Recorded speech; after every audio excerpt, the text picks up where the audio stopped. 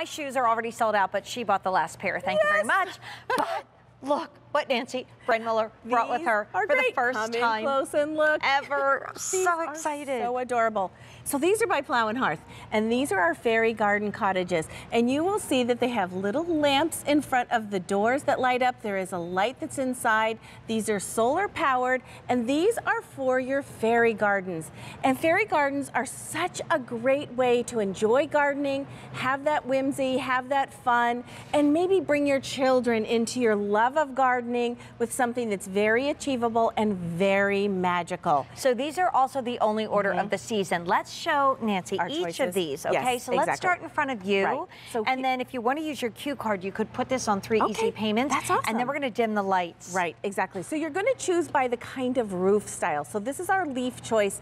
You can see just all the beautiful curves. There's stonework and stucco on each one of these. There's flowers around the edges. And then on the center here, we have our moss choice. Look at that darling roof line right here, this little turret up here. You've got flowers all around, the beautiful moss.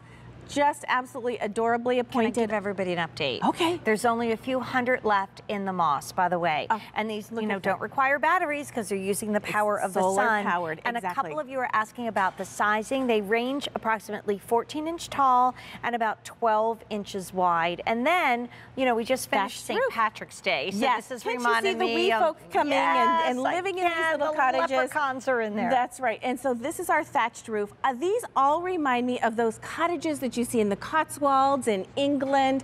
And I just think this is one of those things, you put out these little cottages and the wee folks will come. They're going to come and they're going to be, that's right, tiptoeing through all of your, lilies that you have there, and they're going to be spreading their fairy dust to make your gardens look beautiful. Now, these are so, look at that. Okay, now we're going to dim the lights so that you can see what this is going to look like in your garden, in your deck, on your deck at night. And so many solar lights are fine during the day. They really only, no pun intended, shine at night.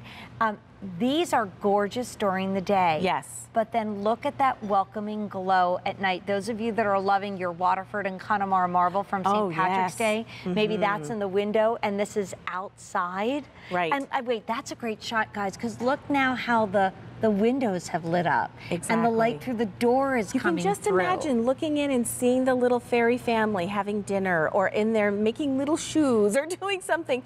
It's just so magical. Well, it is Thursday night. We had to get shoes in there. That's right, exactly, of course. And I'm sure they have little flowers on them. And you have something here that's so beautifully done out of resin. That's what gives it all this gorgeous detail all around. I love that they've created 3 different styles here. Each one has its own unique personality, and they are a really nice size. If you're someone that collected our other fairy houses that we had that were battery operated before, they're the same style, the same size. It's just that these are solar powered, so then you don't have to worry about the batteries. You're going to get about 6 hours of the light, depending on the kind of charge, kind of depending on where you live in the country too. Right.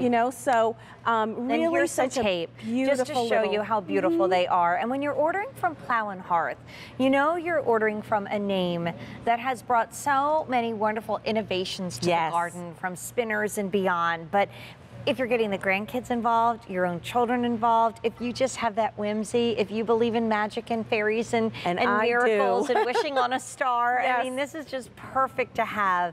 And even if you don't do a full-on fairy garden, although it is one of the hottest things happening, as you know, you've seen them in all the stores. By the way, moss is now last call. We'll go through our choices again. Okay.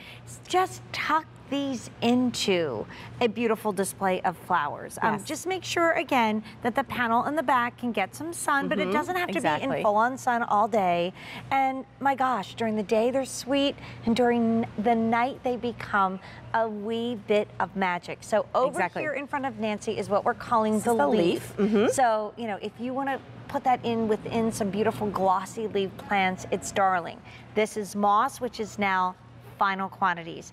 And this is the only order of the season. It is. So if we lose moss or we lose leaves, we're not going to see it back in stock.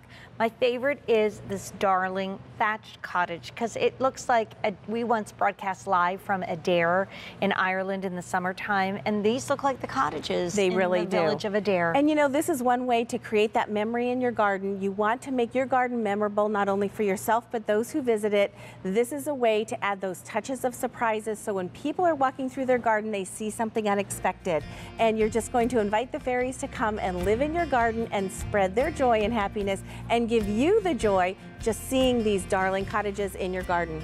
Thank you, Jane. Just like Nancy spreads joy and happiness when she's around. Love you, Jane girl. Well. Thank you. We'll see you soon. I'll Thanks, wear my honey. twin shoes with you. I know. We're going to be twinsies. Okay, so if you go to QVC.com and you search budget garden, you're going to find a lot of cool gardening essentials under $50, one of which happens to have just been on the air.